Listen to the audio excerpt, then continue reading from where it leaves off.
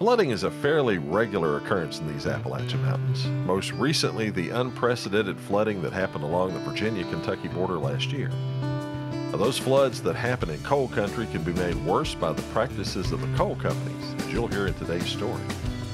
Hello, folks. I'm Steve Gilley, along with Rod Mullins, and this is another one of the stories of Appalachia. Well, Steve, this story kind of hits home with me, the story that we're getting ready to talk about, because it involves a coal company that my father used to work for and some of my other relatives used to work for. But this was one of those stories that really you were left scratching your head at wondering, why did this have to happen?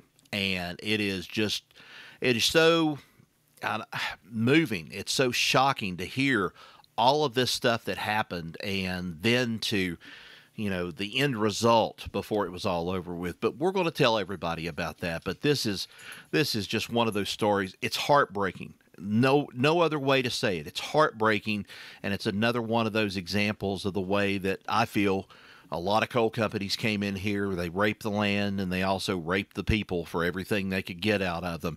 And then what did they do? Walk away, and they'd made money out of it.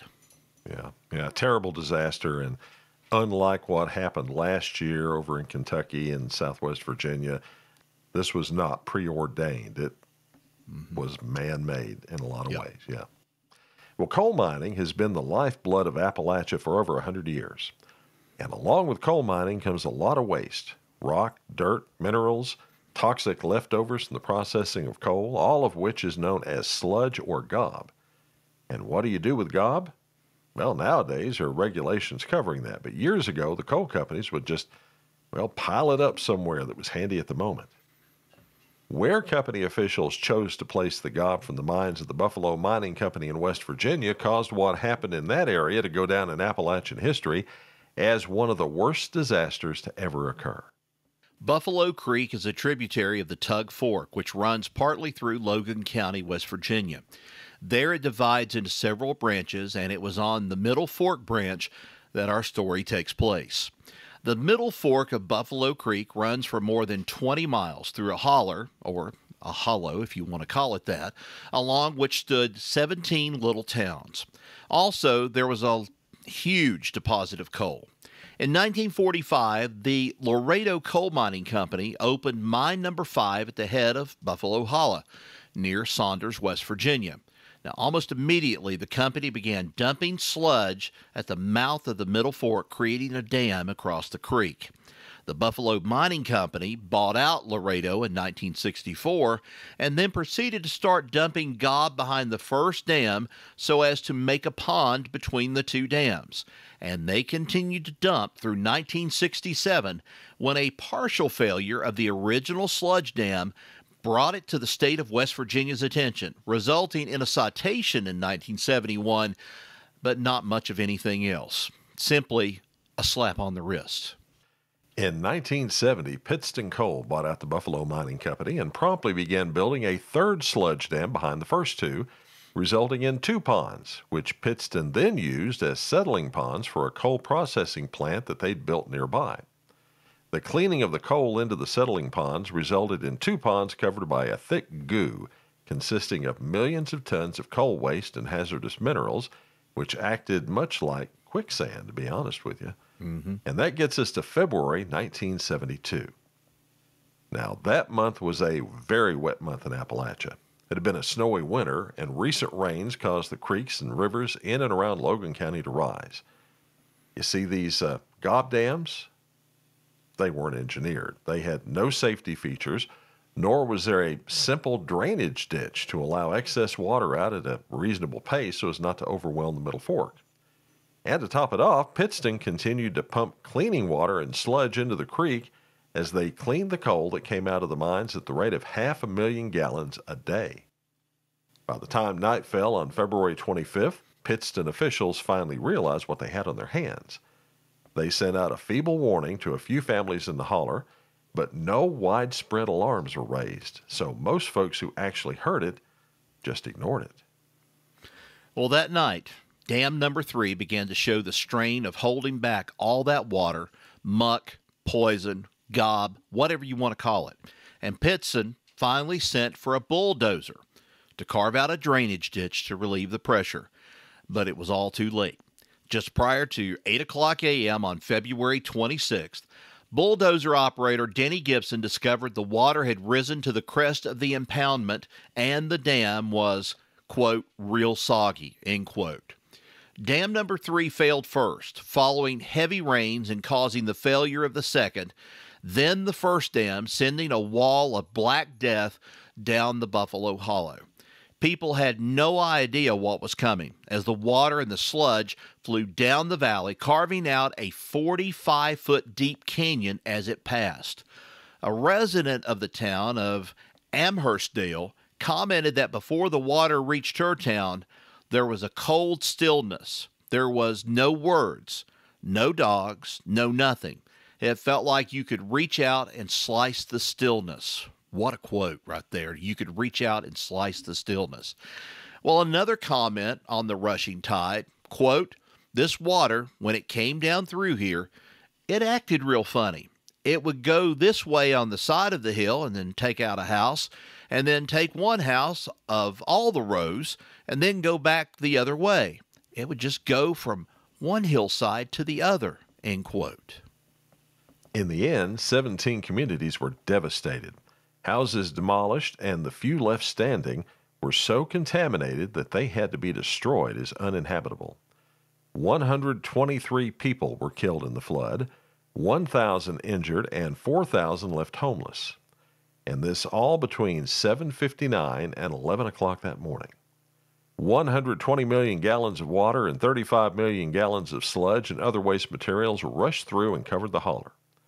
Not only that, but farther down the creek, the coal company placed their yellow sulfur coal waste deposits, the sulfur being the waste from the coal that was mined. And sulfur has a very deadly property.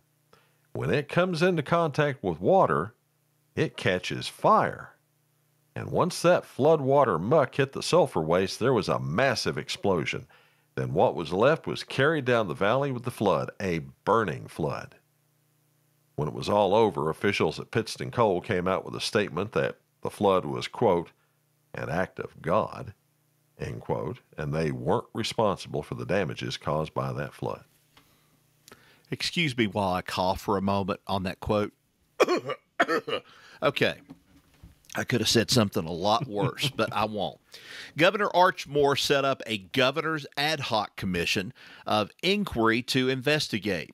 But immediately it was met with controversy when it was discovered that the commission was made up entirely of members sympathetic to the coal industry. United Mine Workers of America President Arnold Miller requested that a coal miner be added to the commission, but was denied. And with that, public outrage boiled over. If the people couldn't be on the governor's commission, then maybe it was time to form a people's commission. And that's just what happened.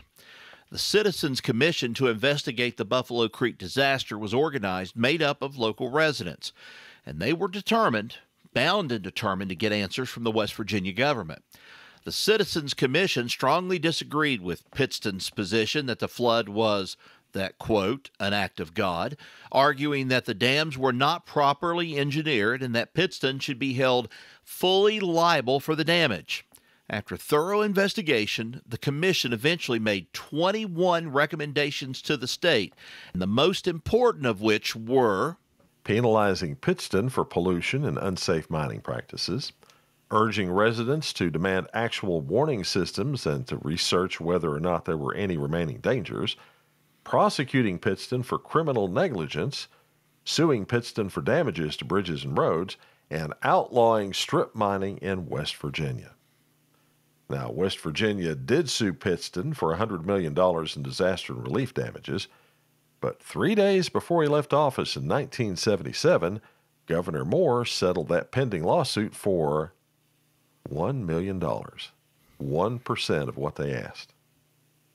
A Washington, D.C. law firm filed a civil suit against Pittston in 1972 on behalf of the residents of the Hollow, settling the case for $13.5 million in June 1974.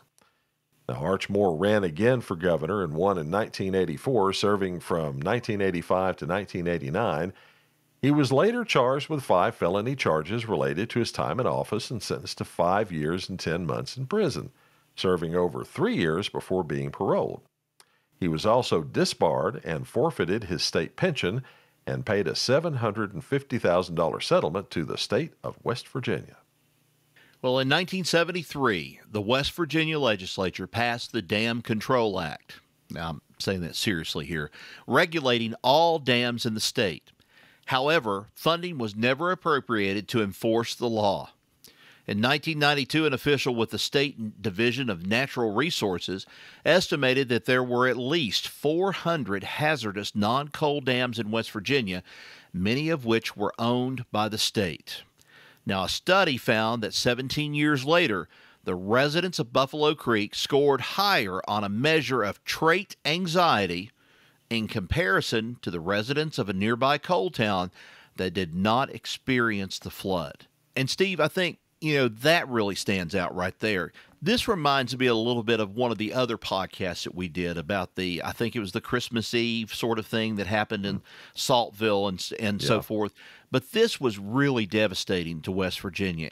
But, there are some people right now that are going and taking care of these gob ponds, or these gob dams is what they're doing.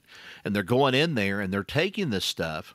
And as a matter of fact, not far from me, they are actually taking what that gob is, and they're taking it out, and they are taking it to a power station over at Virginia City, and they are burning gob in order to use up that leftover of stuff that didn't get processed the first time around. It's a really ambitious thing, and they end up returning the land back with the reclamation back to almost an incredible way, the way that they've done some good at this. And I know a couple of people that did this, that went into business. They left the company that they were involved in for so long, and they went to work doing this, and they've done a fantastic job. But, there's just so much you can do. And, these places are pretty much strewn all over Appalachia.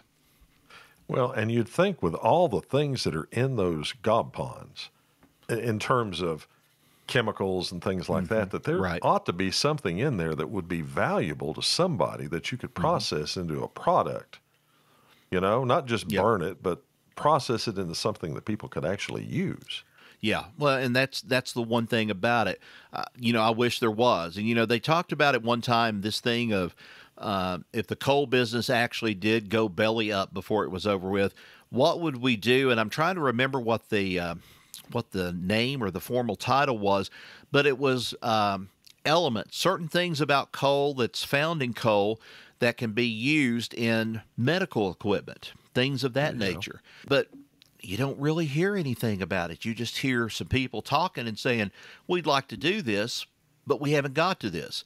Instead, we're discussing what to do with old mines and putting nuclear reactors, little small nuclear reactors on already disturbed land, or, they're close to a mine and so forth. And it kind of gets scary. And also, drop this name too.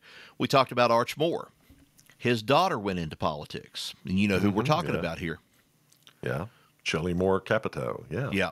And she is one of the 2 senators from West Virginia, the other being Joe Manchin.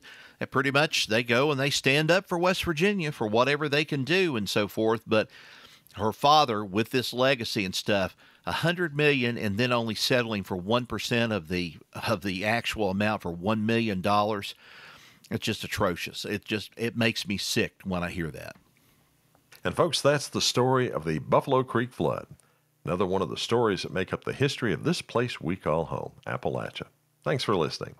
The Stories Podcast can be found at Apple Podcasts, Spotify, Spreaker, Audible, or on your own favorite podcast app. We're on Twitter and Instagram at Story Appalachia, and on Facebook, YouTube, and TikTok at Stories of Appalachia. Thanks for lending us your ears, folks. Until next time, y'all take care. So long, everybody.